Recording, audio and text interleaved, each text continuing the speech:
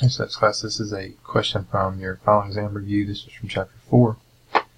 And what we're doing here is we're trying to appoint officers, presidents, and officers for this business.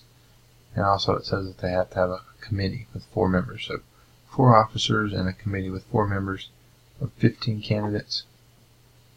These are permutations, combinations. Because there is an ordering here, like a first, second, third, fourth, like a hierarchy of the members of these officers, that is permutations. So we need to start off, there's 15 candidates, so that's 15. And then the nCr and nPr under math, PRB. So there's nPr, which is what we need for the first one for the officers. So 15 permutations of 4. 1, 2, 3, 4. So there are 32,760. Alright, now for part B, it says how many ways can the committee be appointed. The committee, the order doesn't matter.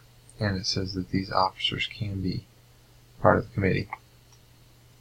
So that's the same thing, it's just instead of nPr, it's nCr. So I'll go back and highlight nPr and then PRB and then option 3 for nCr.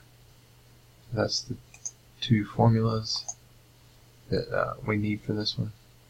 So 1365. The ordering doesn't matter, so this is significantly less for this.